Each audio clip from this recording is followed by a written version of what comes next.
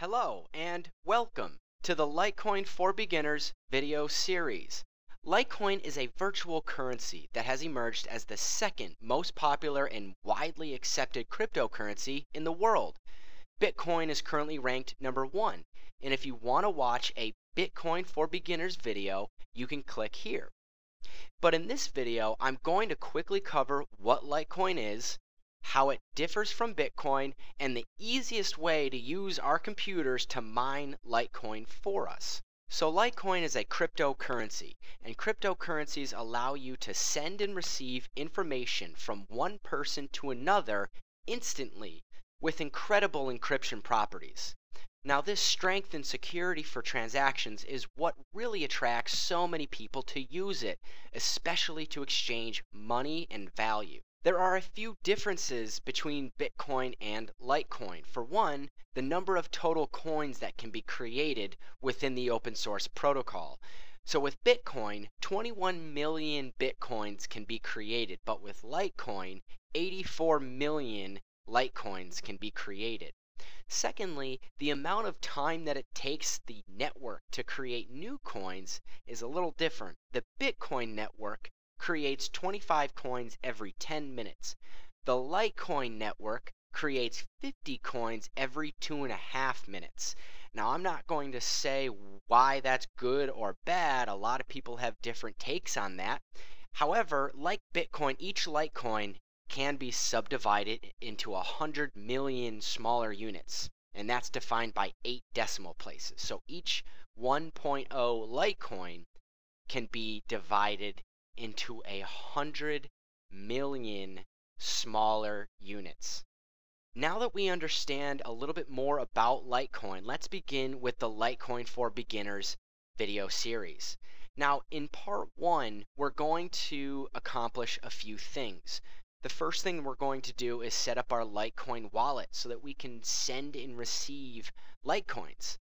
Now, the second thing we're going to do is we're going to download and configure our mining software so that we can use our graphics processor to mine Litecoin for us. Now, as a reminder, I just want to point out that everything that I'm going to be talking about in this video, I'm going to have a download link in the video description. So if you want to skip the tutorial and download all of the software, go ahead and try it out. So let's get started. First things first, let's go download the Litecoin wallet. And we'll want to make sure that we go to litecoin.org to download the Litecoin wallet. This is a trusted source, and we can download the Litecoin wallet for Windows, Mac, or Linux. I've already downloaded the wallet, and you can see here's my shortcut. I've already installed it. Now I can launch the Litecoin wallet, and you'll see that when it starts, we'll see a little splash screen here. And then when it loads, it's going to attempt to connect to the Litecoin network, and it's going to try and sync. But just let it do its thing. See, now it's down to 10 from 11, so it goes fairly quickly. The first thing that we want to do is click on Receive. And we're going to create a new address. So click on New Address, and let's give this address a name.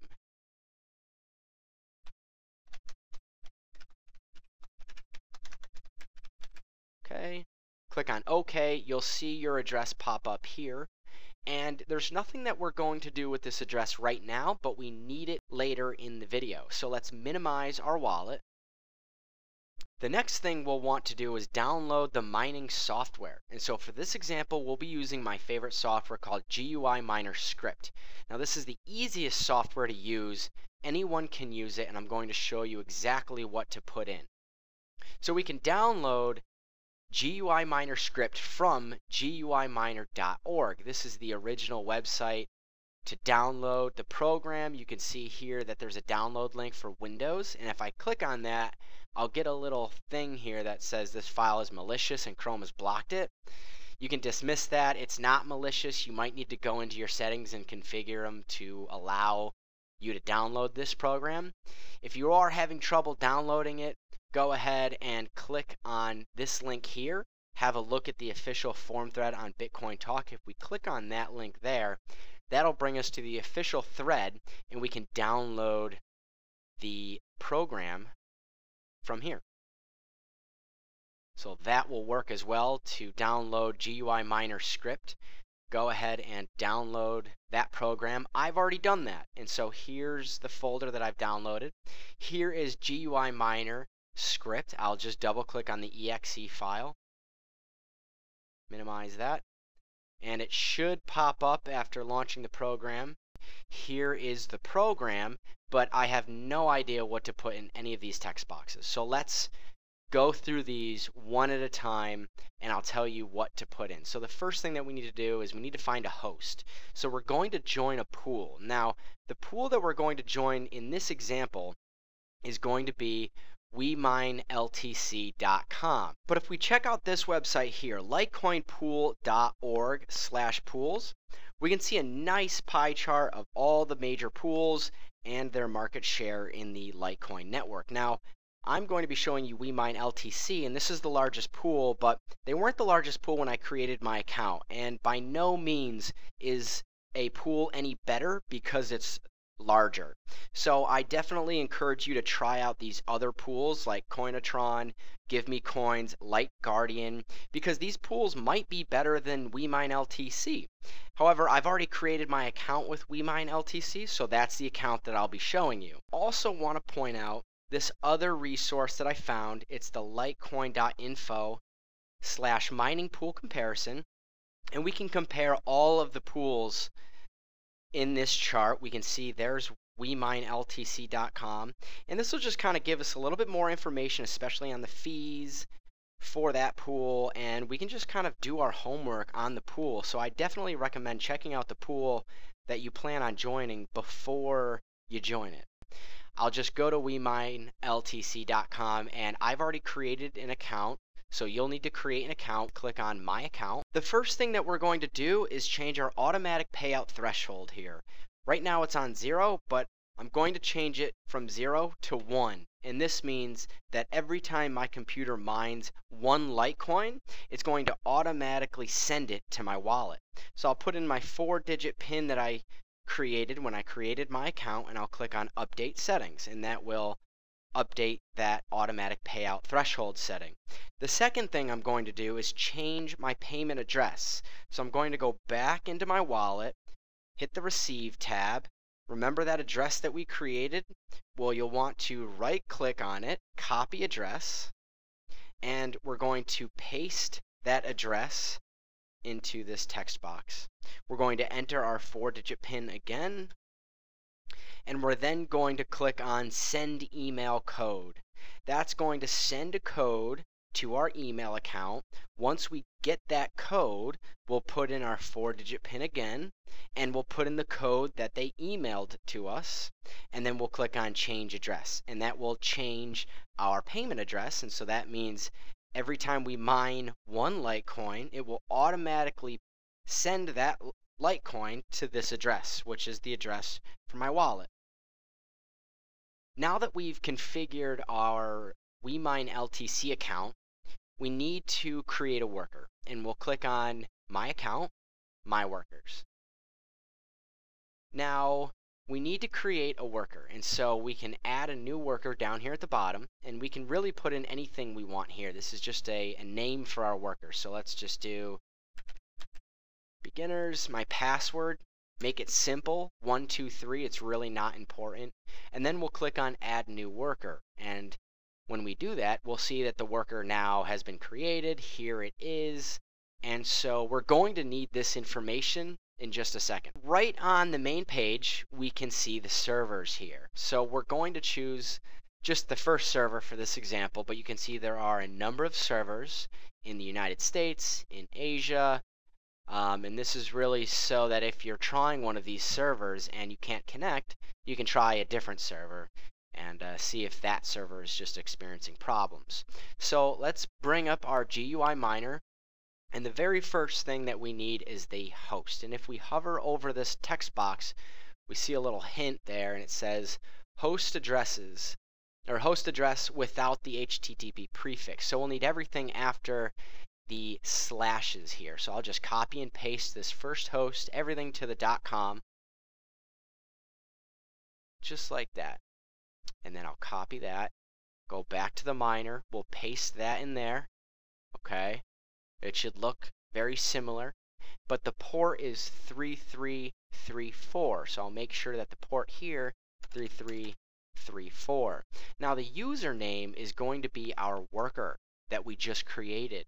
So here's my worker. I'll copy and paste the worker name right there.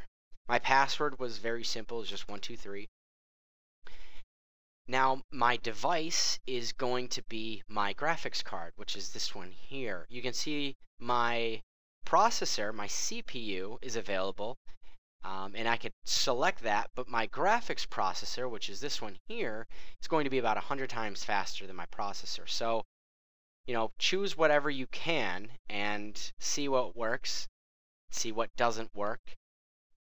If you don't see your processor or your graphics processor listed here, you may need to update your drivers.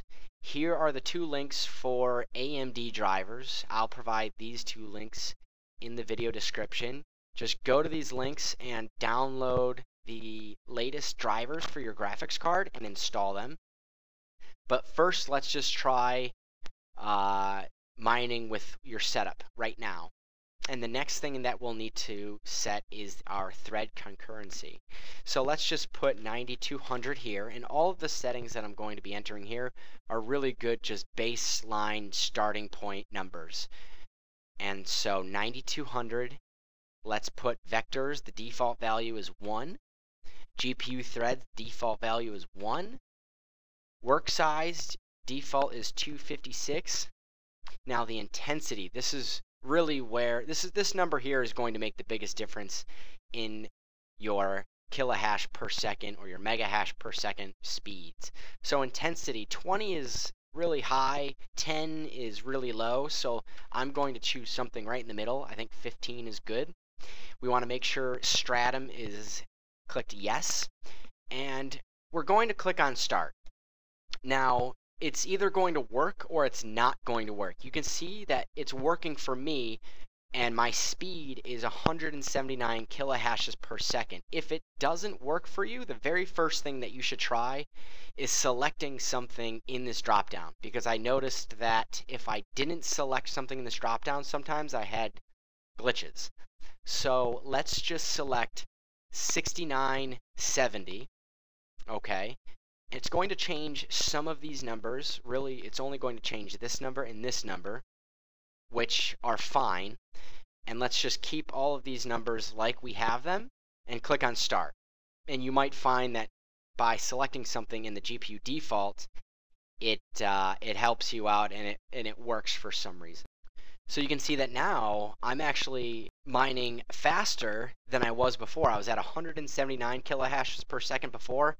Now I'm at 188 kilohashes, 200 kilohashes per second.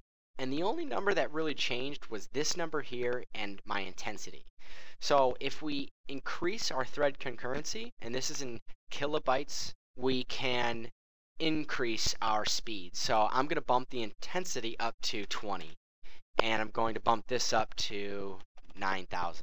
And I'm going to click on start, and I bet it's higher than 200 kilohashes per second. But you'll want to be careful, because if you go too high, you know, if you bump this intensity up to 100, it probably won't make a difference over 20 or 25, but it's going to really slow down your computer, and it might be bad for your graphics processors. It could potentially burn them out, overheat them. All in all, these are good numbers to go with to start off and to see what your speed is for mining, and then you can increase the intensity or increase the thread concurrency a little bit as you see fit to see if you get better results.